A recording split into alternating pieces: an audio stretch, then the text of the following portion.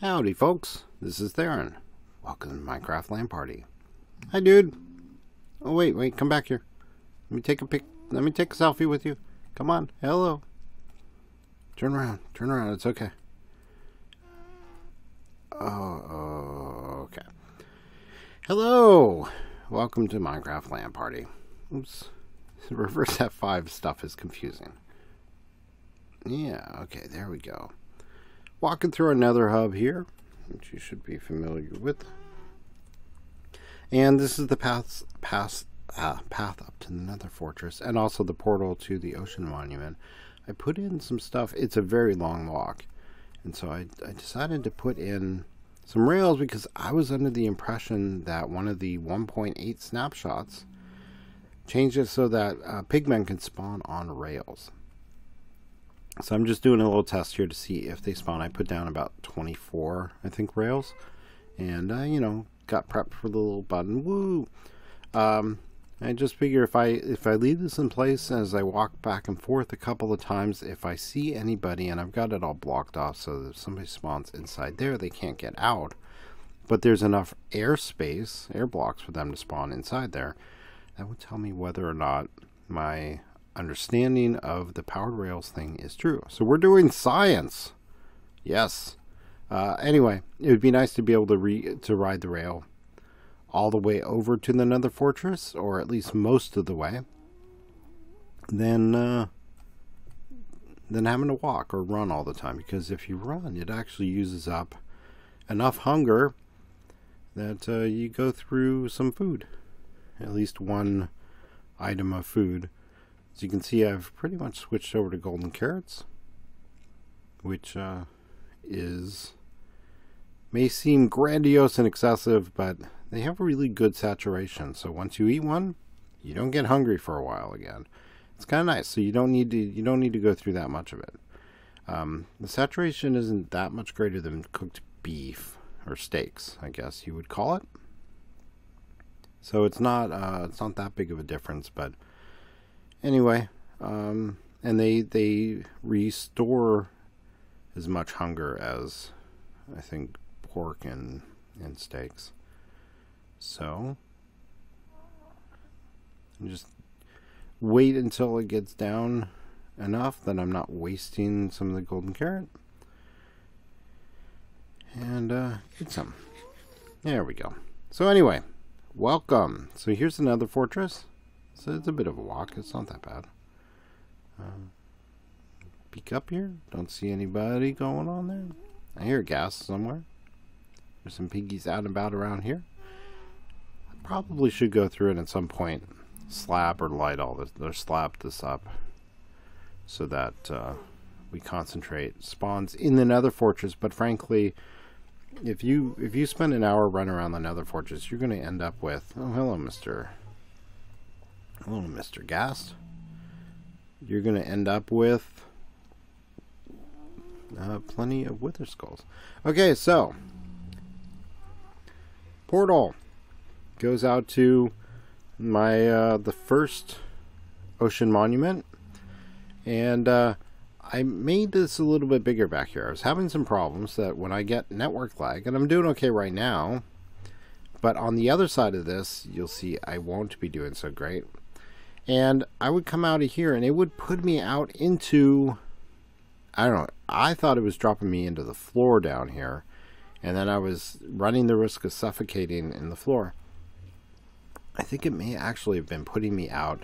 This wall used to be right here, and I have a feeling it may have actually been putting me out into the wall here, because at one point I threw a pearl to get out and I ended up out over here. Whereas if I get stuck in the floor here and throw a pearl, it's going to put me up on top of the block. It's going to try to put my feet on that block, I think. And it puts me up into the room here. So I think I threw two pearls because I didn't think it was responding. I think one hit the window here, and then another one hit the wall over there. And I ended up out in the fortress, which isn't great. And I did actually die and lose a bunch of stuff coming through this into this portal here, so that kind of sucks. So anyway, I still get the network lag. Okay, that's good. I still get the network lag when I'm in an area where there's a lot of entities. Oh, hey, dude. Enjoy. So here, there's a lot of those guardians sort of swooping around, and there we go. See, now I'm down to 2 bars. So my ping times go through this weird process, and this has got to be my ISP because I don't have it at other places where the internet connection is good. But I've got all these guardians swimming around shooting squids and whatnot, to the point where this tunnel becomes an inadvertent ink sac farm or squid farm. And it takes a little while to open chests, get in minecarts. There we go. Oh, come on.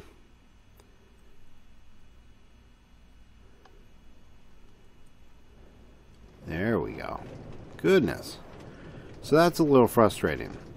And that's also, those conditions are when the getting through portals is tough. But I want to show you an update on the Ocean Monument, the Guardian Farm. So we'll just take the little ride out here. And as we go out, my my ping times will improve dramatically.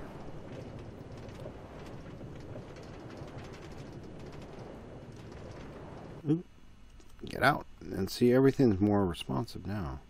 Okay, I don't know where we left off here. I know that I had a big hole in the ground. I had removed the monument and was starting to build scaffolding. So things have changed quite a lot. So I have a little platform over here. Got a couple smelterators where I can smelt up glass. I've got some glass storage here, some yellow glass. I've got some sunflowers that I can use as yellow dye. And I've got, miscellaneous stuff. Any iron in there? No. Dang. One problem. I'm really short on iron. But we'll get to that in a minute. So, from the bottom up, big old hole in the ground. I've made it deeper. Still not quite where it needs to be. I need to go down a few more blocks. And then I put in temporary floor, which is at the right height for working with this. And I was going to do it all out of dirt, figuring the biggest risk were Endermen picking up parts of it. But I didn't have enough dirt. I really didn't have enough dirt. So I'm like, oh, well, I'm just not that far from another portal. I'll just put another rack. Which seems like a great idea until the weather goes bad. One problem, during thunderstorms, netherrack will catch fire. I didn't realize that. It might actually be useful as a weather indicator to tell you whether or not there's been nearby lightning strikes. And I don't know how nearby the lightning strikes need to be for it to catch on fire. It's going to be a bit of a problem, and I'll get into why in just a moment. So I'm going to lay out the actual spawning portion of the farm in yellow glass because I think it contrasts nicely against the blue. Still have my beacon up, which I need to figure out how to deal with that. And then I started putting in, so basically you put in channels because you want the water to be next to surfaces so that it flows downward and drags the guardians down. And I tested that. Although squid don't care anymore, guardians still do. And I did test that out. And I found somebody online. I will find a link to the video and put it in the description. And he came up with this zigzag design, which seemed kind of smart. And he had tested it and found that it was more efficient than the ZipCrowd server where they just use strips. And so I put in strips and then put in these little zigzag teeth. And when I got it all laid out, I'm like, oh, I'm wasting a row of glass. I mean, there's just a row of glass in the middle here where nothing can spawn. And if I just get rid of those rows of glass, I can just put in the zigzag parts, and then I can get another 4 spawning strips. Downside to that, I had to relay out everything. I had to tear out all the glass and put it back in. The other downside to that is it means more dispensers.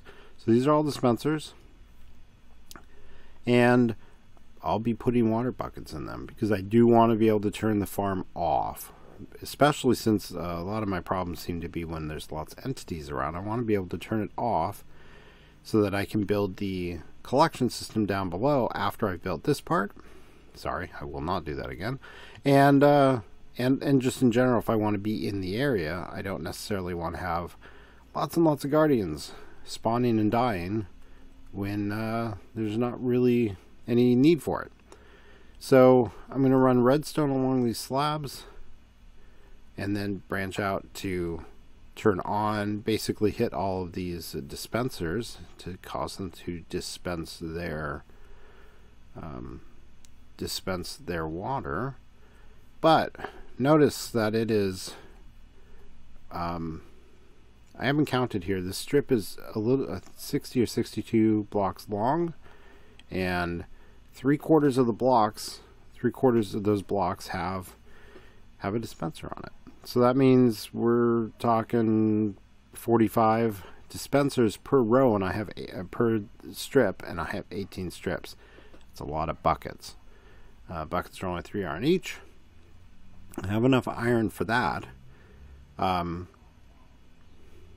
One thing about the video that I'm going to post, upon which I am partially basing this design, the kid that did it did something really smart. Now, he had a lot more dispensers than this, but he basically put in the water, put empty buckets in the dispensers, because empty buckets stack, water buckets do not, and then he pulsed all of them to have them suck up the water. It was a very efficient way of loading the water buckets into the dispensers. I thought that was really clever. I don't know that I'm going to be able to do that here. So I'm going to bring down this glass down to here, and then I'm going to put a layer of fence gates, open fence gates along here to hold the water up. And this will give me like 5 blocks tall of spawning spaces, 18 strips, 2 wide each. That'll be plenty of spawning spaces for the guardians, and I think we'll hit mob cap on the farm, no problem. The only thing I have to worry about is fence gates are flammable, and if the netherrack next to the fence gate gets ignited, so if I put in the fence gates before and then between the time when I get the fence gates and start installing them and rip out all of this netherrack, and if there's a lightning strike that sets some of it on fire, I may end up losing some of my fence gates, or potentially all of them, because the fire will spread somewhat. So anyway, that's something I'm a little concerned about. So I'm working to get that all taken care of. I think I have the fence gates I need, and then I have to build a collection system down here, which is going to be a lot of powered rail, which I'm working on building. I was AFKing at the gold farm earlier today to get some additional gold.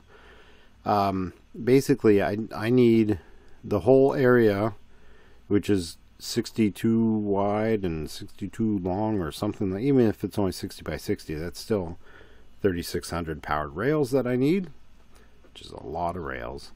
And then on each one of those 60, I need a hopper minecart, and then I need a hopper to go below the minecart to collect. So that's a lot of iron. I'm figuring the whole thing, buckets, hopper minecarts, and hoppers. I need something like 6 stacks of iron blocks, and I just don't have that. So I've been trying to figure out, I've been trying to work on that. I've been AFKing at the iron farm, but the iron farm kind of sucks. There's some of the powered rails that I'm collecting. What other supplies do I have here? I can show you. Here's all my dispensers. This should be enough dispensers for the whole farm. Fence gates, I'm still working on those. That might be enough. I have to do some testing in my creative world to see if I think I can just put the fence gates under the area where the water is, so I can follow them in the zigzag, and I don't need to put them everywhere. But I need to test that first. Because in my creative world, I didn't. I put them everywhere because they're cheap and creative. So anyway, let's see. What else can I show you here? So here,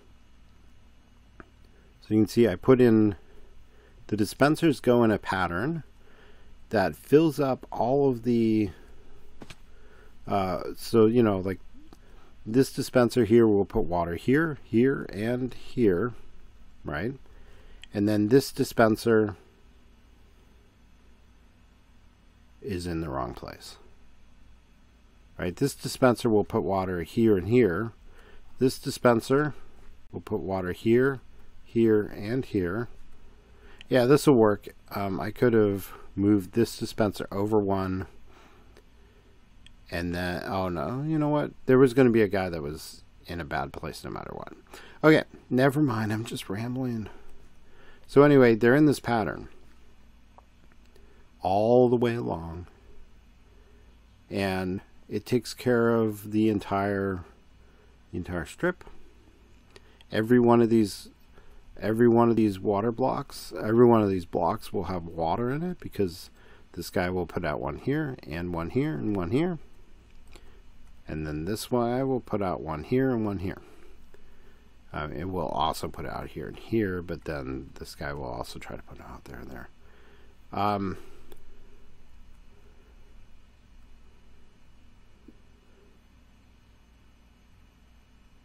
I need to check and make sure that those aren't going to form. Oh no, they won't form source blocks here or here because there's no solid blocks beneath it. Okay, good. I was a little worried there. So anyway, I need to get this done before and get this netherrack out of here before the whole thing burns down. So I've got, I don't know if I have enough glass. I haven't calculated how much glass I need, but I'm going to work on that a little bit. And I wanted to give you that update. I've been digging out down below. These guardians have 15 hearts, so they need a 35 block drop in order to die. I'm going to go 35 just to be safe. So here I'm at 54 at Y54. So 35 off of that would be like 29 or something like that, right? So coming down here,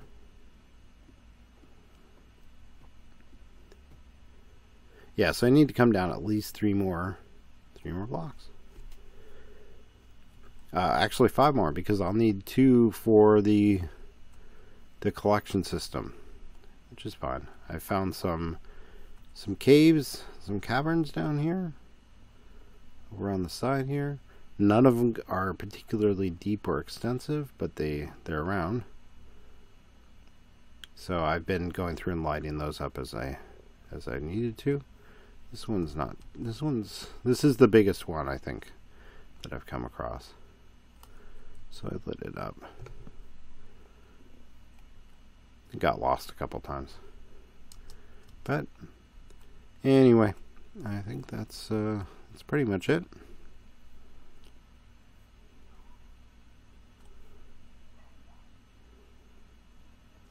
See, I'm already turned around.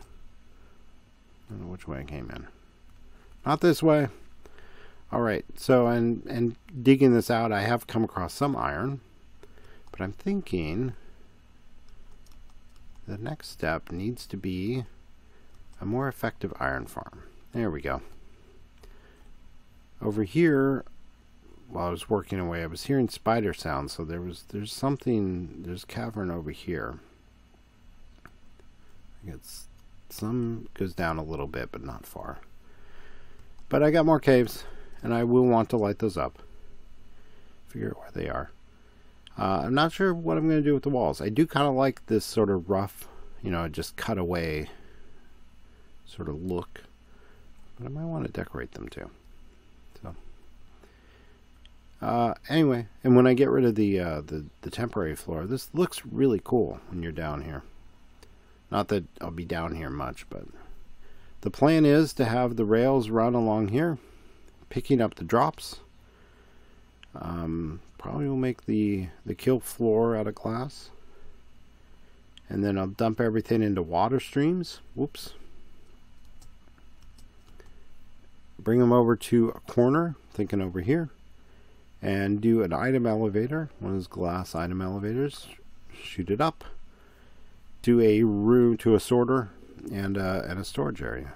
Because the farm is probably going to produce a fair amount of stuff. It's down here. Nothing. Okay. So anyway, that's where I'm at with this, and it's really what I've been working on. Trying to get more iron as well, but for the most part, it's been this. And we're down far enough. That marks the bottom corner of the monument. So that's the area up there where nothing other than guardians can spawn. But we're below that, so I got to keep this area lit up. So a ton of torches. So yeah, it's been a little expensive so far, but it's not too bad. So anyway, that's where we're going. I may do some artwork with the walls. I don't know. Again, no one's gonna be down here a whole lot. The items are gonna end up on a platform, probably somewhere above sea level. So when you get down to the end of the rail line that I have installed in the underwater tunnel, or probably when you climb up, you'll climb up farther than this. I'll probably put a AFK thing up in the air, figure it out so that I'm, sort of between 30 or between 24 and 128 blocks above the bottom of this, but not so far that the stuff in the corners out there don't spawn. I don't know. We'll work it out and minimize some of the underground tunnel lighting that I need to do. Fortunately, we're pretty far from those islands. I mean, they're reachable. This is kind of in my tree farm while I'm here. So I swim out there and chop down the trees and replant. And, I mean, they're loaded, but I don't think anything's spawning over there because it's too far, but I'll have to measure it out. Anyway, enough of me rambling on. I'm going to get back to it, and I'll give you an update a little later on. And, yeah, so that is what's going on. Thank you for watching, and I will see you next time. Bye.